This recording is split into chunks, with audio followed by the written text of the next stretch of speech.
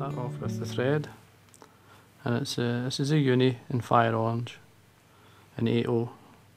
The hook I'm using is a size 10 Camisan B175. It's quite a heavy hook. You can go lighter if you want, you can go larger in size, you can go smaller.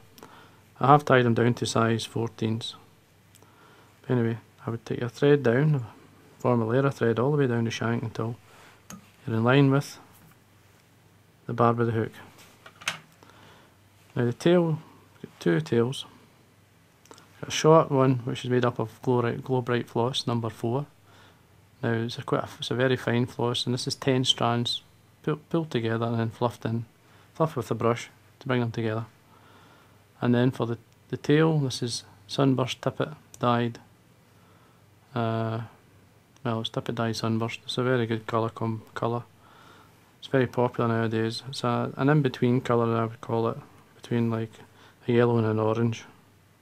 It works extremely well. Anyway, tail first. I'm going to be tying the glow bright floss in first. Now what I do is tie it full length of the body, just with a couple of turns. Now I've only got maybe 5-6 mil or so of the floss. The tail, the undertail in this case, is going to be half the length of the tail on top, the fibres on top. Now what I'm going to do here is bring the tips of the scissors in and trim by holding the ends of the tippet, and then pulling away the feather, which will leave obviously the cut ends and the tail, which is there. As I said, I like it twice the length on top. So there you go. There's a good half a dozen or more fibres. It's quite a big fly, so you want to make sure you've got enough fibres there. The rib, it could be a fine wire or an oval gold tinsel. In this case I'm using the Vineyard number 14 oval gold, which is really like a small. Just catch it on the side. Now at this point,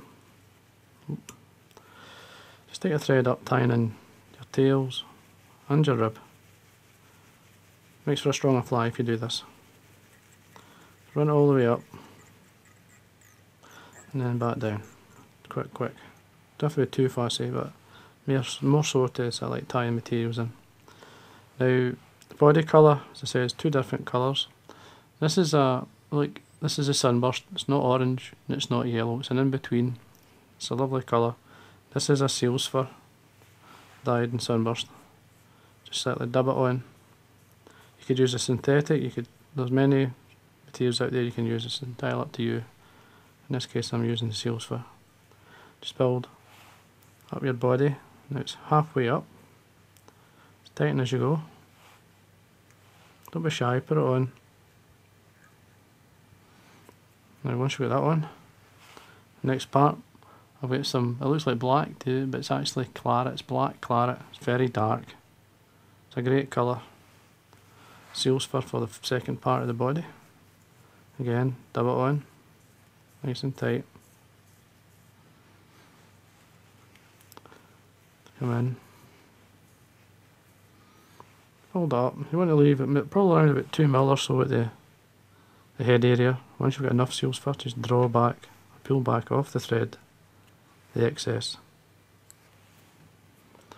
Now for the body hackle, again I've got sunburst dyed, in this case badger. Makes a lovely colour, nice mark on the fly.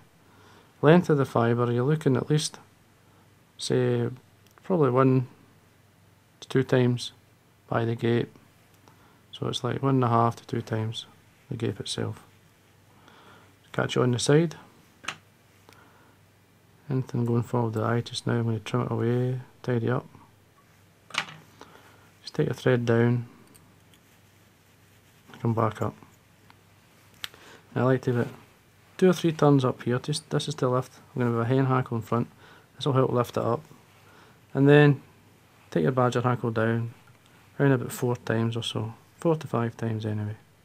Then all I do is bring across my rib, bring it up through, probably 4 to 5 turns on the way up. You can break that off just now or leave it just until we've actually tied off your rib. But I normally break it off. Now just before I bring the last part of the rib up, I draw back any fibres that's going forward, bring the rib up beside the thread, put that 90-degree bend in, and then tie it down. 3 or 4 turns to make sure it's not going to move on you. Trim away the excess, and like I say all the time, tidy up before you do anything else.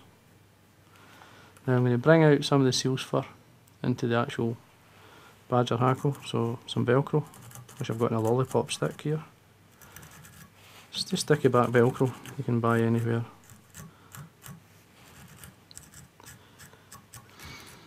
Draw it out, just helps to blend the hackle and the body together.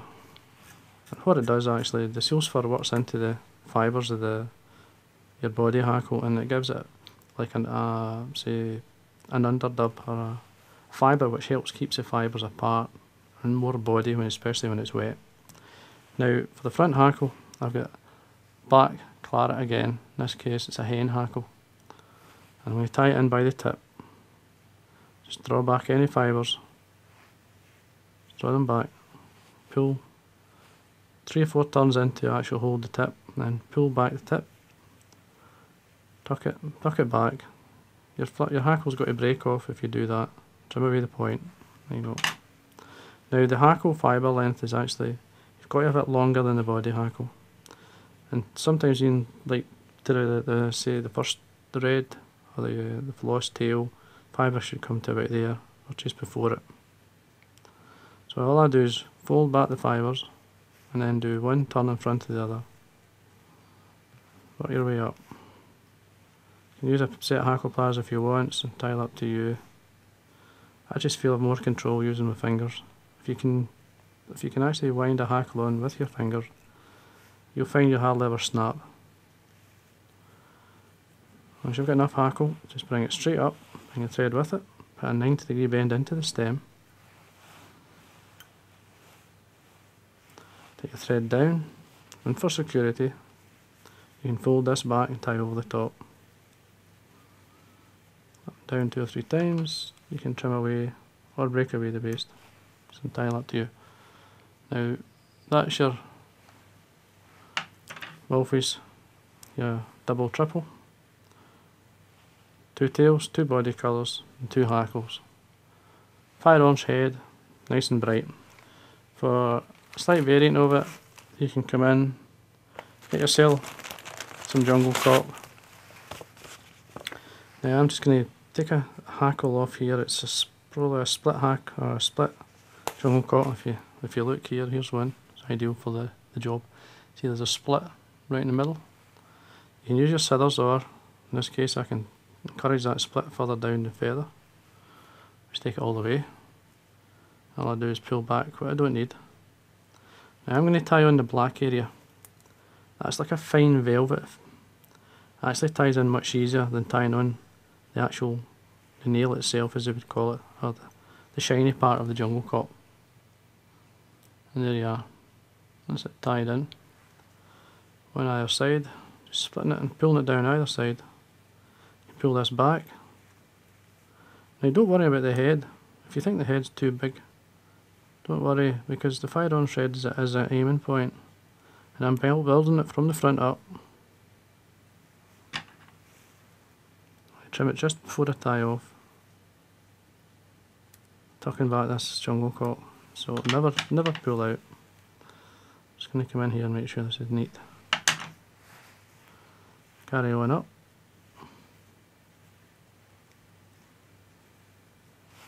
Keep the thread tight, and then go in whip finish. 2, 3, 4, it's plenty.